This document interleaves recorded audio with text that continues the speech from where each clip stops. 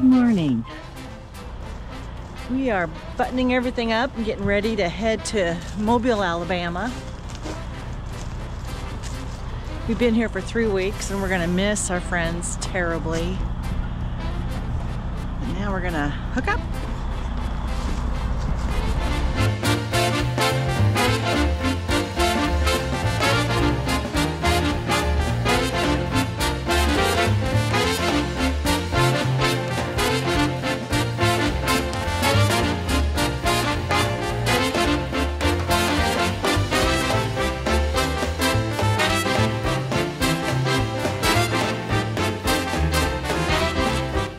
We're going to do the tug test. Don't forget your tug test.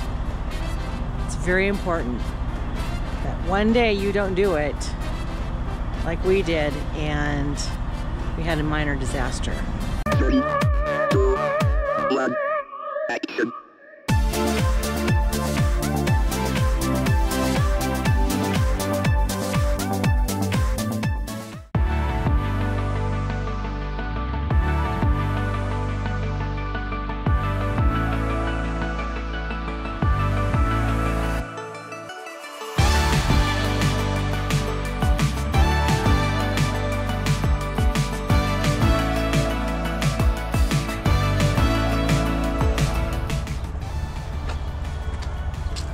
Is this your favorite thing to do? Yeah. Actually, I don't mind it because it means that we're going to have empty tanks. And we're pretty darn full right now. We're here at the Pilot in Tallahassee, right close to our friend's place. So it's very convenient. It costs $10 to dump, and it's worth every penny. I don't know if any of you have used an RV dump at a truck stop, but a lot of the Pilots and Loves stations have an RV dump. There's a charge. It's $10 for this one. It's cost of doing business for mooch docking, but you know, it's better than staying $40, $50, $60, $70 a night in an RV park, right? That's right. But we're pretty full, so it's going to take us a while to dump. And understand, once you put the code in, you lift up that little thing, and if something happens and you accidentally close it, it's locked. It won't open again. You'd have to get a new code. Not sure if you'd have to pay another $10, but that wouldn't be good, would it? Let's hope we don't have an RV movie experience here. So far, so good.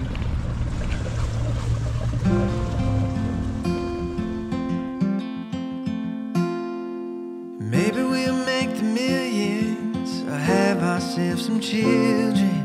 Oh, what our love could do. Maybe we'll live in Vegas or a house with picket fencing. Oh, what our love could do. If I got you, babe, you got me. There ain't nothing we couldn't be. From year 1 to year 52. Oh, what our love could do.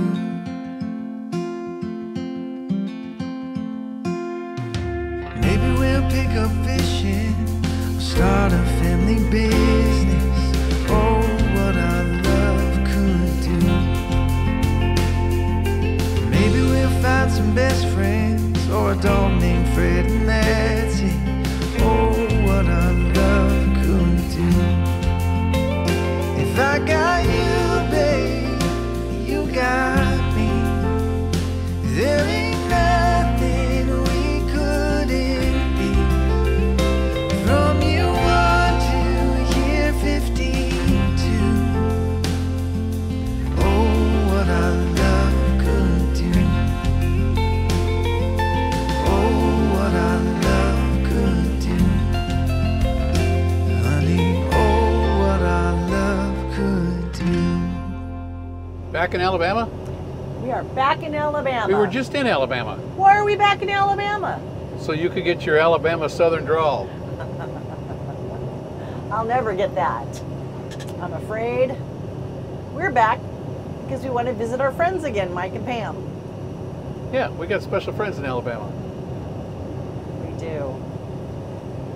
Now, we're actually doubling back the way we came over, the way we came east, because we wanted to spend Christmas with our good friends in Tallahassee. That's right. Now we're headed west. And what better spot to stop on our way back than Mike and Pam's again? I know, because after that, where are we going? Oh yeah, we're going to go to San Antonio and see our other good friends. That we've already seen. But we got to pick up the CanAm in San Antonio. Yeah. So we didn't tell you this, but we couldn't use the CanAm in Florida, and so we dropped it off in San Antonio, and our friends are babysitting our CanAm for us. And then as we head back, we're going to swing by and pick up the CanAm on our way west so that we can go tear up some dirt in the desert. That sounds like fun. I am looking forward to it. I am, too. I'm missing the West. I am missing the West too. We've been here now, well, we spent 3 weeks in Tallahassee and kind of overstayed our welcome, but part of that was because of the car. They never would admit it, Yeah. but I know that they were glad that we left. Yeah. So we got the car back, we're headed back west, and yeah, it's this flatland is kind of, I'm ready for some mountains. What about you? Yes, mountains and a different time zone. Yeah. I have problems in the East Coast time zone. Yeah, me too. Yeah, I just don't sleep well. I don't know what it is. Well, and all of our family is, well, the majority of our family is in Pacific time, and so Yeah. we're calling them, you know, it's too early to call it 8 o'clock or 9 o'clock in the morning because they're all still in bed. So, and then at night they call us and we're headed to bed. Exactly. Yeah. So New Year's was fun. You know, Yeah. our son decided to call us at midnight our time, Easter time. which is, Eastern time. We were already in bed. We were. We were. Yeah, no disrespect to you people from No. the East Coast time zone, but man, it is really hard for us to get used to. I Yeah. suppose if we were there for, you know, a few months or more, we could get used to it. But boy, oh boy, it just is different. It is definitely different. Yeah. Even that 1 hour from Central, Yeah. which is what our daughter lives in Texas, so she's in the Central time zone. So it was easy to call her because she was just an hour difference. But boy, I know a lot of you watch us to see the scenery as we're driving, and you know, I guess I didn't realize there were so many pine trees down in the southeast. Florida along the highway, full of pine trees. yeah. Now we're in Alabama, full of pine trees. I mean, we've been here before, and I remember it now, but pine trees just, for me, pine trees mean the Pacific Northwest, or Right. the Mountain West states. And work. A lot of work when you A have lot of pine trees. A lot of needles. Clean up the pine needles, yeah. Pine cones. And lots of RVs. So many going the opposite direction. Yeah, well, it's January 2nd, Yeah. guys, that we're filming this actually on January the 2nd. And motorhome upon fifth wheel and travel trailers and yeah. oh my gosh, Yeah. bus conversions there, ton of them on the road For the winter. for the winter. So apparently most of these people have stayed in the North Country or wherever they were staying for the holidays, and now they're headed for Florida for January and February. That's the only thing I can figure out. But man, there Yeah. are a lot of RVs out on It's the road. pretty cool to see them go by and Yep, how many there are. yep. There are a bunch. I don't think we've seen any going our way. Well, we're probably doing about the same speed they are. Oh. So we wouldn't be passing them. They don't usually pass us, but Yeah. nobody's crazy enough to go west for the winter, I guess. Except us. Yeah. Well, that's what we do. That's what we do. That's right. But we are on I-10, over or south of I-10. Remember that, guys. Over or Yes. south of I-10, and we are on I-10. We're going to try to stay on I-10 or south of it all the way back. We've learned our lesson. Yeah, we have. But it is beautiful country, and we are glad to be visiting, but it's time to head west, and so Yeah. off to Mike and Pam's we go and spend a few more days on our way west. Back in Alabama. We can chase the Mississippi through the night, hundreds of miles away. The water is warm. Let's dip our toes right in and be reborn. I don't know why we'd wait. Grab some glasses in the Atlas. We can prove we're smarter than a phone. Let's go where there's no reception. See if we can make it on our own. Breathe deep in your chest. If we hold tight, we can chase the Mississippi through the night, hundreds of miles away. The water is warm. Let's dip our toes right in and be reborn. I don't know why.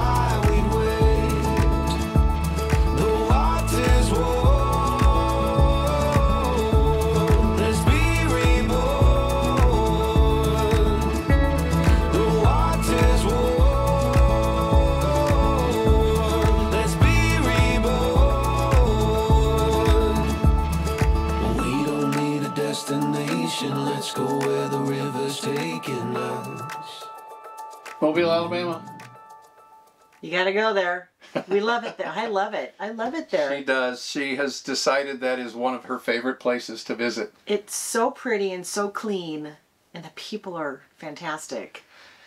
Yeah, so our good friends Mike and Pam, as we're doubling back, we left Tallahassee, we're doubling back to head west.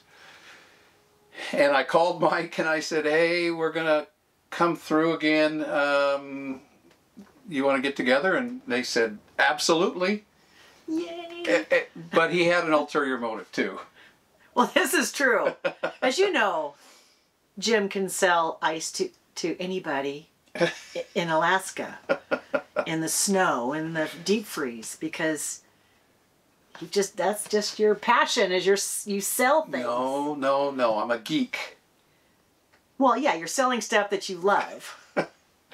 You are a geek. We have a personal cloud service. Both personal and for the channel. So we have two different personal cloud services. And I've talked to a couple of people. Keith in Tallahassee was one of them, and I said, you know, are you backing up your photos? And he goes, no. And so we got to talking, and he ended up buying one of these personal clouds. And then I was talking to Mike when we were there with Mike and Pam when we went through Mobile the first time, and they have their business, obviously. And he was showing me his backups, and oh my gosh, it was so cumbersome. It was not user-friendly at all. And I said, you know, we've got this personal cloud service that we really enjoy. See? And he ended up buying one, and he says, you can help me set up Synology Cloud when you come back through. That's right. So I got to geek out while we were in Mobile, so it was a lot of fun for me. I really enjoy that. It's a hobby of mine to geek out. You know, the audio-visual thing is a lot of fun too, but you know, when it comes to computers, I really enjoy it, and so. And he likes helping people. I do, and this is really going to help their business, I think, run it a whole lot smoother.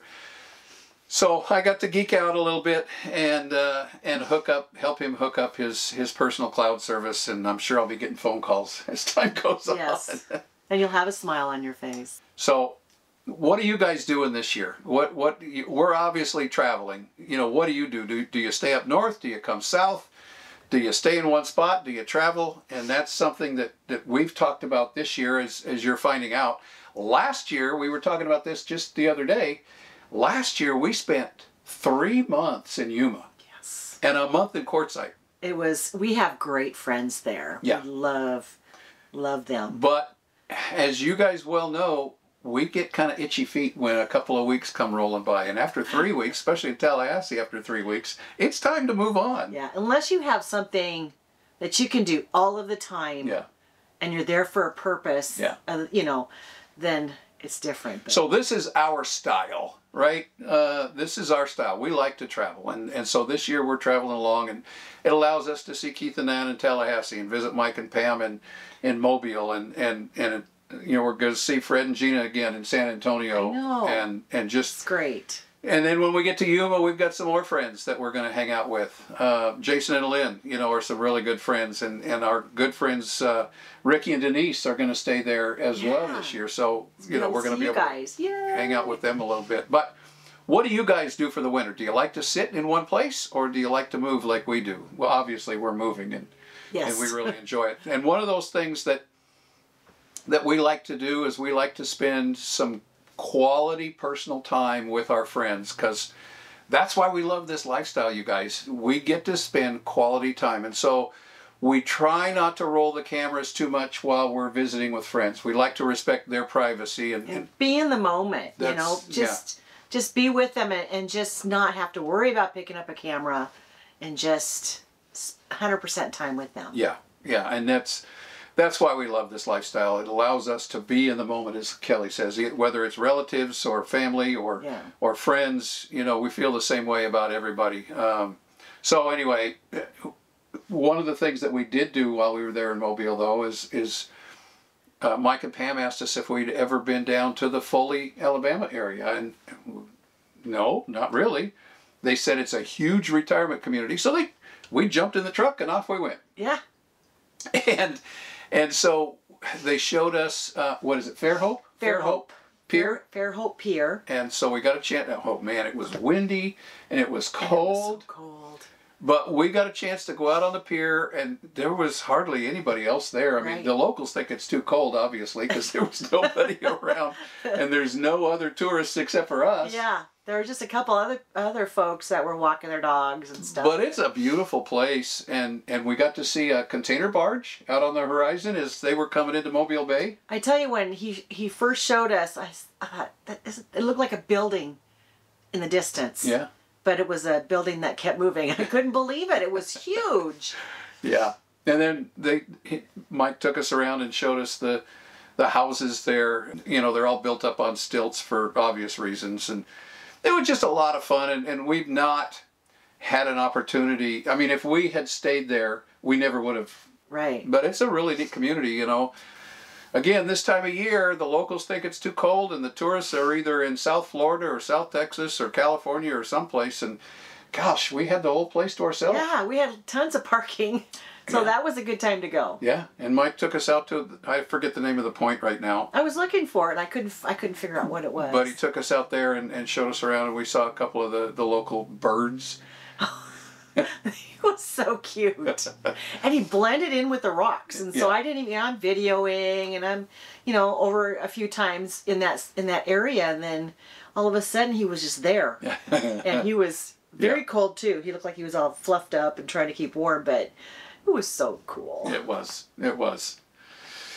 So anyway, that's what we're doing, is we're headed back west. Once we get done with Mobile, then we're going to make an overnight stop, a one-night stop at a boondock someplace along the way, and go over to Fred and Gina's and pick up our CanAm and load it back up before we start heading west. It doesn't look like we're going to be able to make the Fort Davis area this year, so maybe next year. We're already talking to Fred and Gina about that. Maybe next year.